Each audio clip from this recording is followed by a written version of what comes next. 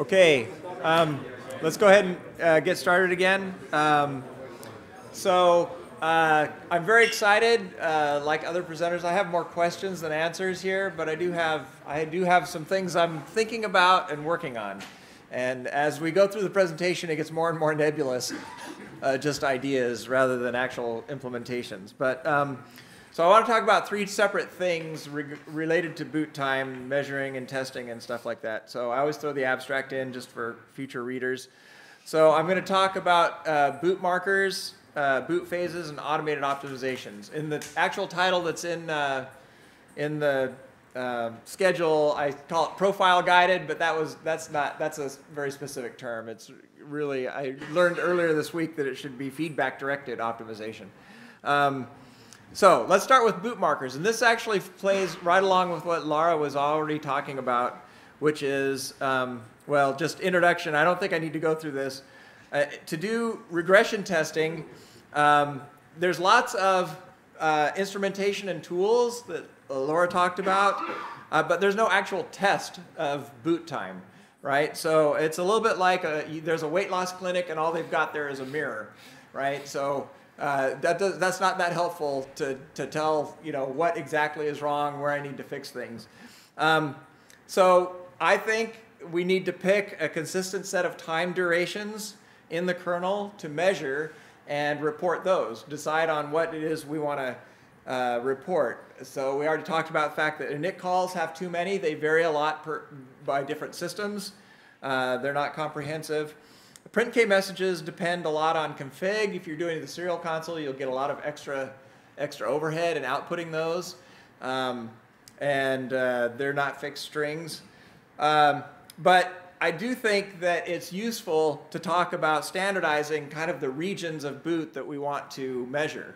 I think it would be useful just in order to collaborate, even if we're on different machines, to be able to talk about how much time did memory take to initialize, and how was it dependent on the size of memory on a particular system. So I'd like to come up with a tractable number of data points with good kind of what I call cohesion of the data. So what things are kind of correlated to each other, and also what subsystem can we blame for our problems and report regressions to. So there's a couple different proposed markers and methods. So Laura was doing trace events. I am actually proposing print-K statements. But I think that there are other mechanisms, and I think we ought to have a system that works no matter which output mechanism you choose. So I can imagine there's things like early serial port access, or on some boards you have GPIO that you can do really fast, and it's not going to cause overhead on the system.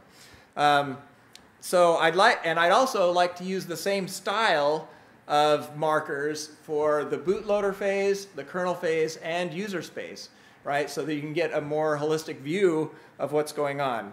And it'd be nice if we could use the same markers with multiple measuring tools. So in order to reduce overhead, I'd like you to be able to reduce the marker size to a very short string. It'd be nice if the markers were human readable and automation friendly. So this is what I came up with: boot markers, which is have three parts: a prefix, a number, and a string. Boot marker is one of B for bootloader, K for kernel, U for user space. Numbers 1 through 9, and we can talk about whether that's too restrictive to just have 9 regions. And then a string indicating the region name. So the rationale for this is that if we're trying to restrict the overhead of measuring that on like print-K when you're going over serial console, then you can reduce that to just the 2-digit number, the prefix and number, and it's only 2 characters going to the serial port. Well, 3 if you count the line feed. And so I actually did some testing where I added boot marker. So I made a new routine in the kernel called boot marker that takes those, and I put it in init.main, and I called it from some places. And this is the problem. I picked some arbitrarily, and I gave them names. I don't know if they're the right ones. So this is the output from a boot marker. from print K with the dmessage output with the boot markers enabled. I put them at critical level, log level, and you can see the timing duration. This is the start time for each of those, right? So, and I did, okay, so the one thing I kind of cheated on was I made K8 not a single region. I made it for each of the init call levels. So K8 has, I don't know, 8 levels or something like that. And so there's a couple of flaws you can see already just by looking at this, is that the sketch clock doesn't come on until you're a little ways in. So that's a problem. Hence my question in the earlier presentation. But what I have done to deal with a lot of these issues, so there's a tool that someone reminded me about just in the break. I use a tool called Grab Serial to grab the data from the serial port as things are coming up. And so as long as I'm getting serial output, I can do this measurement across the bootloader and across the kernel and across the user space, as long as the messages are coming out in a timely manner. And there is an issue with, during the early kernel startup, the kernel messages get buffered until the console is initialized. So that's an issue that you kind of have to compensate for. But I've recently most people don't know that there's this tool that's already in the kernel called showdelta. It's in the kernel scripts directory, and it is used to show the delta between 2 times, or it can be used to show the delta between 2 times in a print K times formatted dmessage output. So I made some slight modifications to it, so that you could pass it a string, and now it can measure a bunch of regions in the kernel. And in my case, I'm putting my string marker as boot marker, and now I've got durations for those regions. So it's between each boot marker output statement, I get a region, and then I've got, you have to have seen my earlier presentation today, but this is in KTOP format. These are the metrics for the duration, and then I can convert these unknown test case outputs into pass or fail based on a reference value file that I've got. Okay, so that's boot markers. That was real quick. Any comments on that? I've only got about 10 minutes per thing, so. So there's a very old thing used in x86 debugging that is basically writing on the now abused port 80, which was used for the very early initialization of the system because it's available right from even in the boot block. So you can time everything. Well, are you talking about the TMC instruction? No, I'm talking about port 80. Oh, port 80. It's used to measure, it can be used to measure timing even when you have no memory. Oh, okay. Okay, that's good to know. Okay.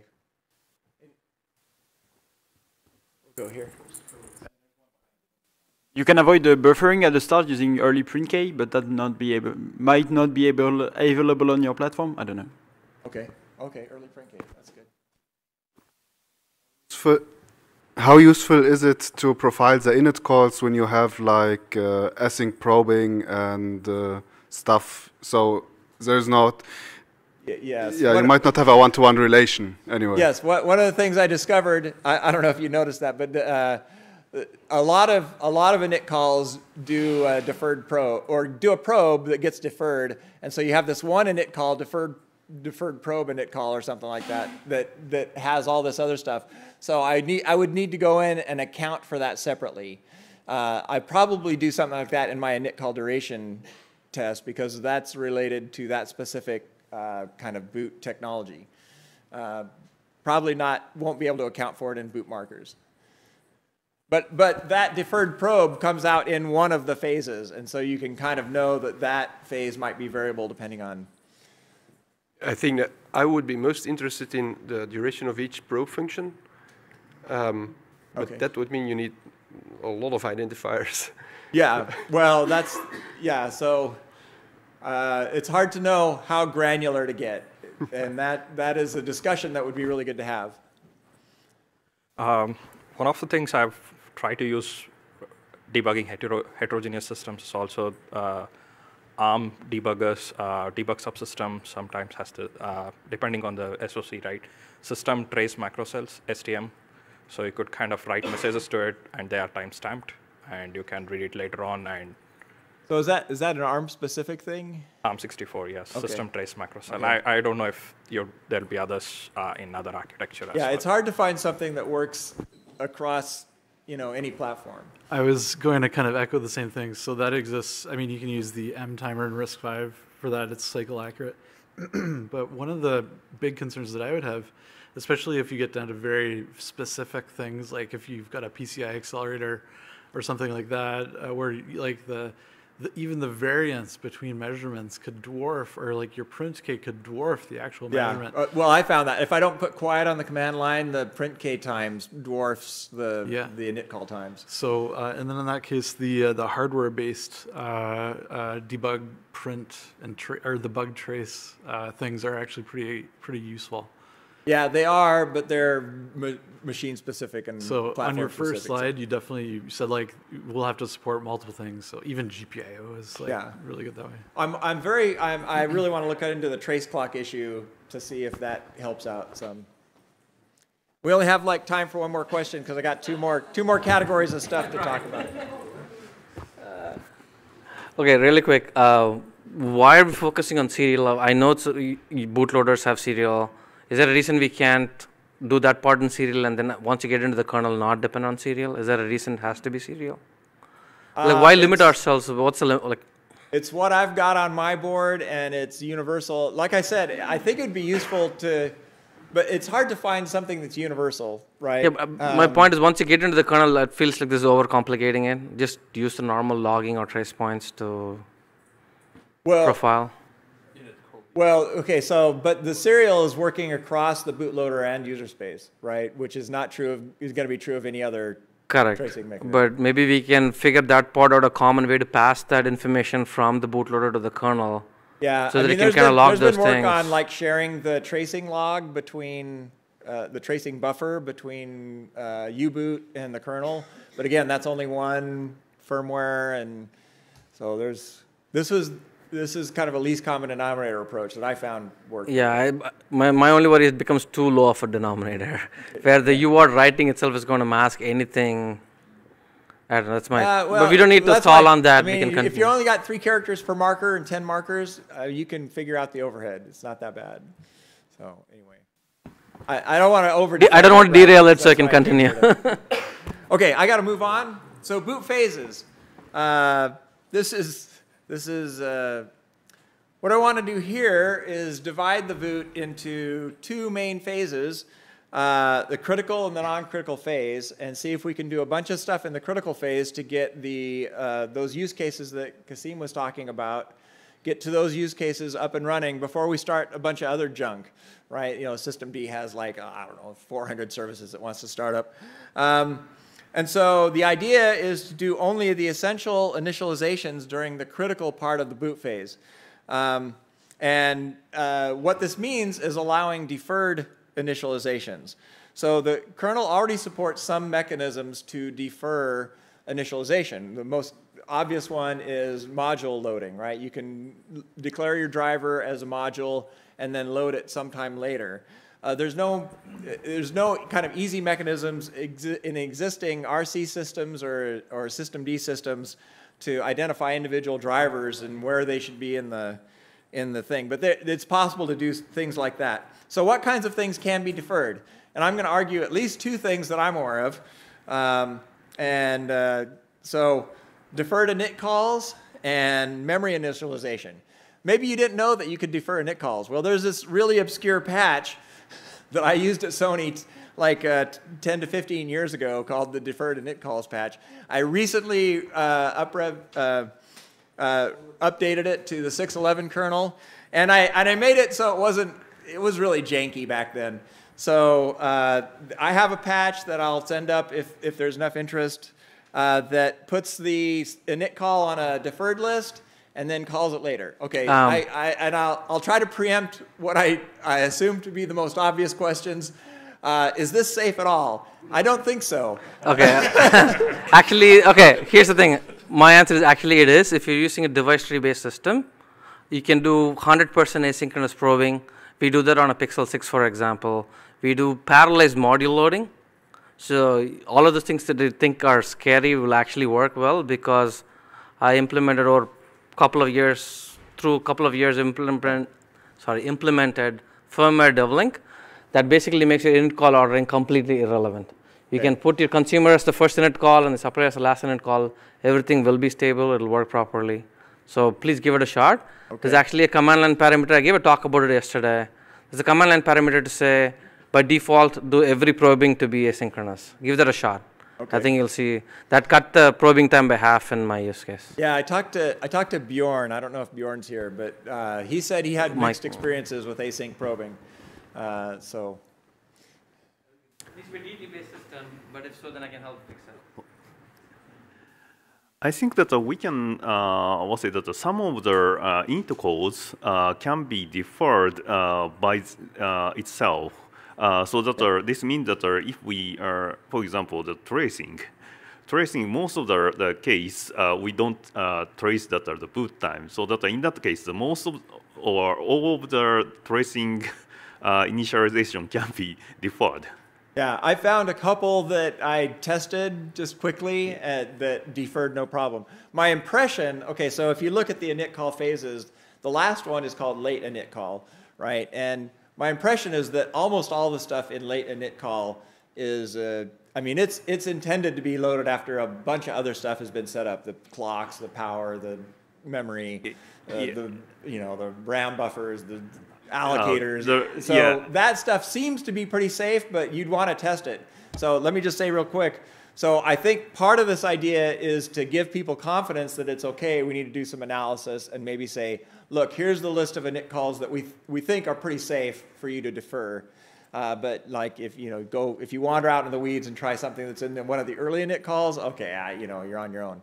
Yeah, so that I think that the command line this style will not be acceptable because that it is very dangerous.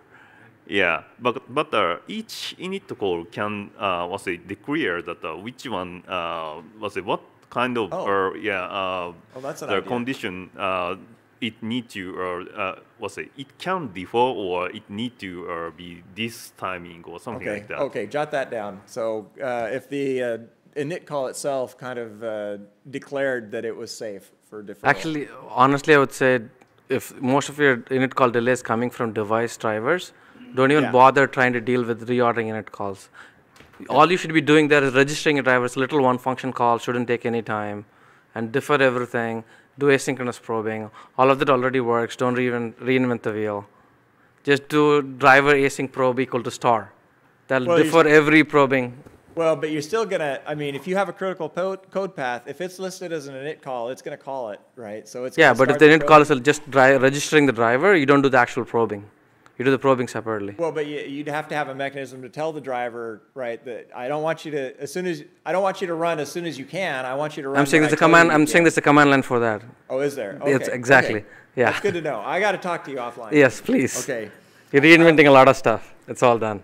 There's a couple of issues with this. This is just one of the techniques. Like there's some issues with when-do free init memory. Some init calls may be dependent on others. That goes into the safety issue. I think a lot of those in the late stage or the driver stage could probably be deferred, but we need testing. Deferred memory initializations. There was a good talk, really good talk at Open Source Summit in North America about deferring the memory initialization, so bringing up just the first like 1 gig or 2 gig of memory and then deferring the execution of the remaining memory until later. So that's another thing that could be deferred. And then I think I'd like to look at, I haven't looked at yet, but how you could go about, if you're going to have these different boot phases, how you can identify something as being in the critical phase versus the non-critical phase. So that's probably some system unit ordering and modification of the dependency graph there. That's about all I got on that. So any last comments on that before I move on to my final thing? Try to do parallelized module loading, please. Try to load modules in parallel. Okay. That'll help. That helps a ton too. Okay. Somebody has here.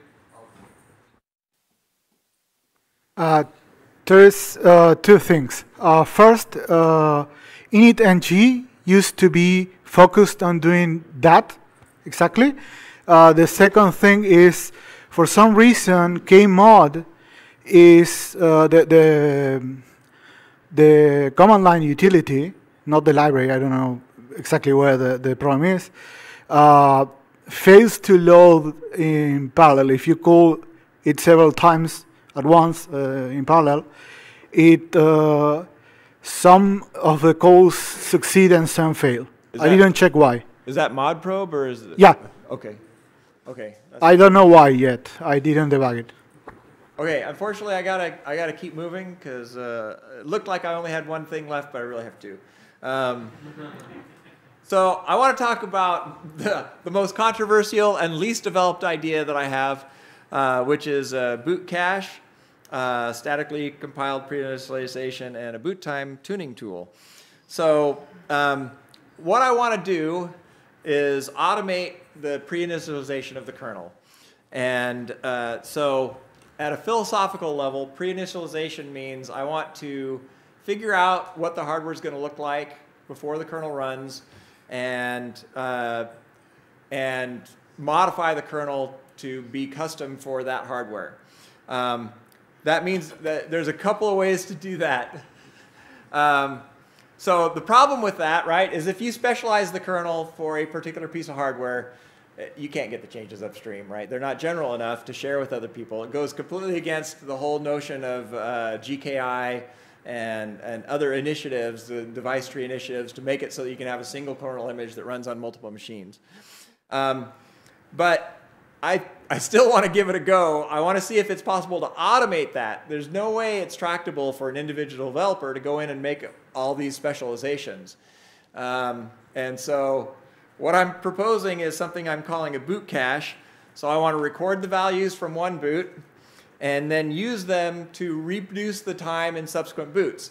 Only it's not a runtime thing, it's a compile time thing. I want to record the values and then actually substitute in, let's see, this is the thing. So during the record phase, I want to add a kernel command line that says you're in this mode where you're recording data.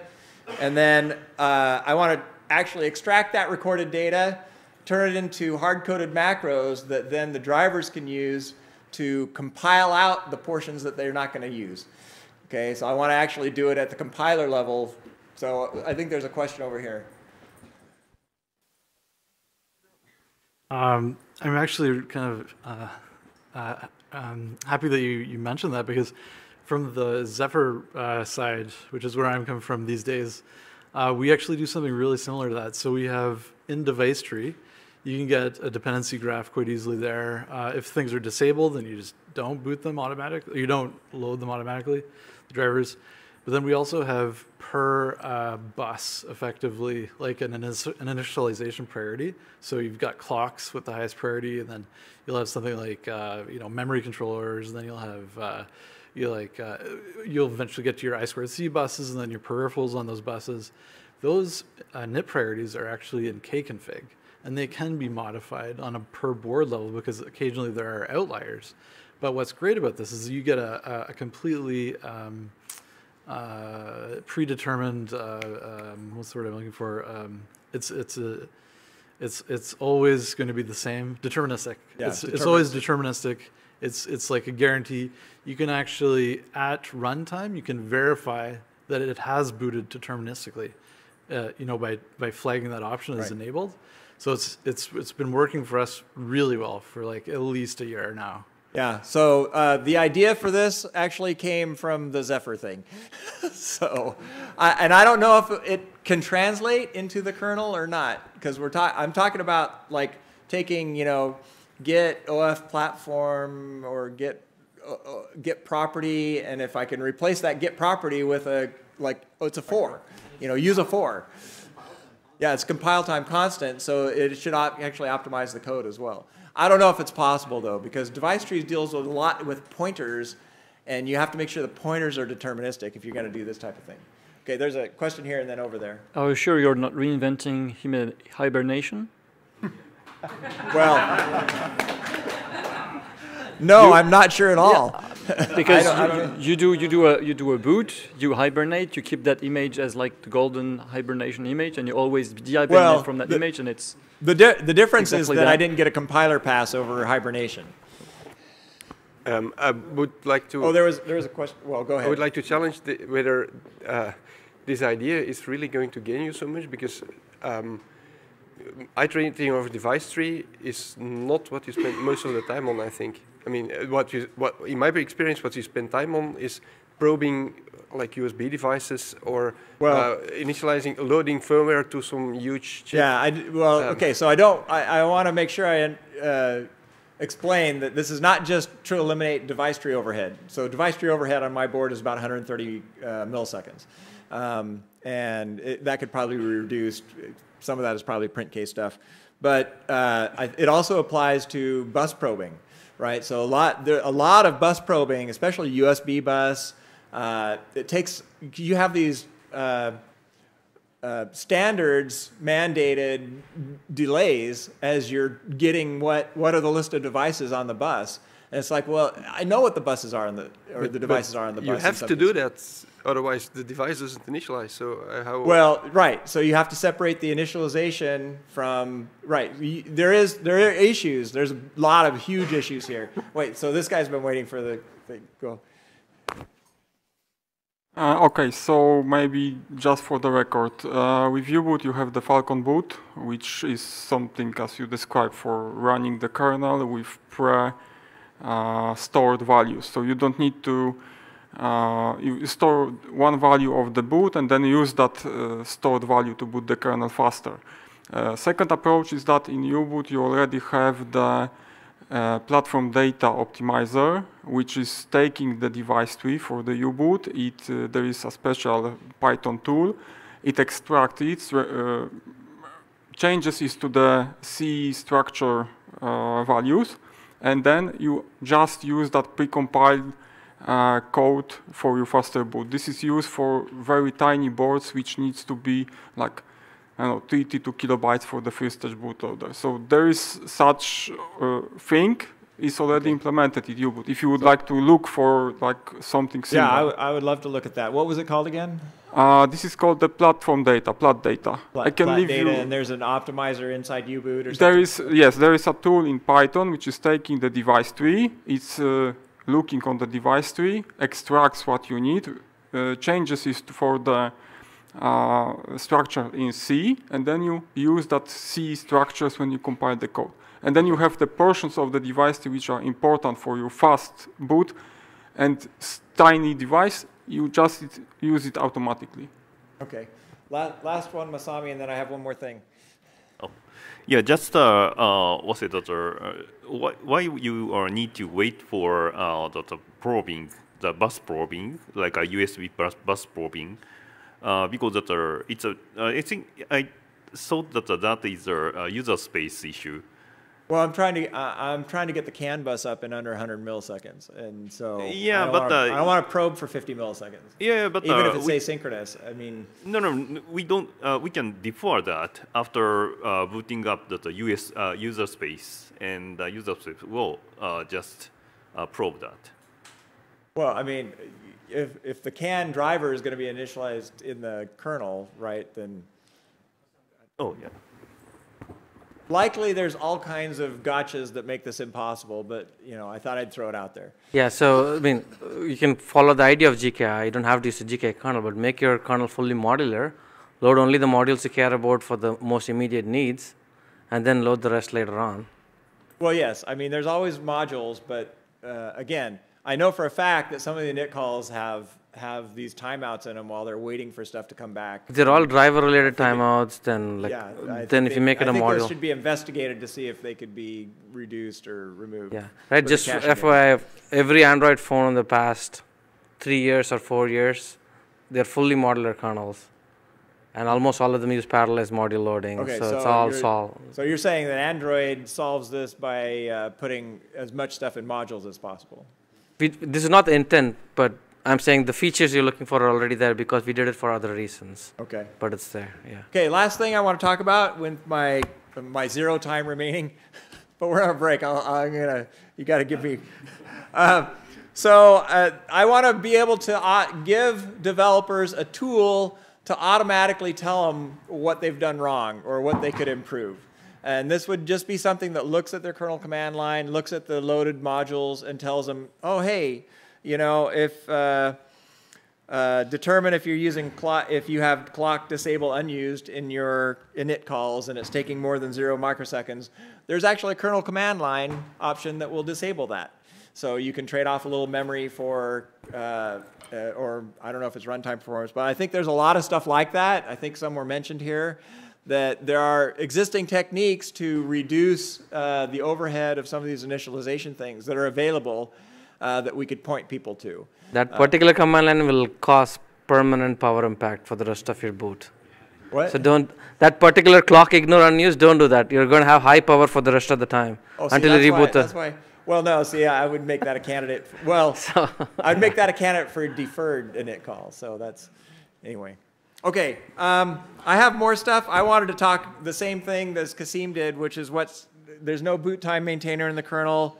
We don't have an ecosystem really of boot times, developers, and how we can collaborate. We already had the discussion though, and we're out of time, so thanks. And you can talk to me in the hallway.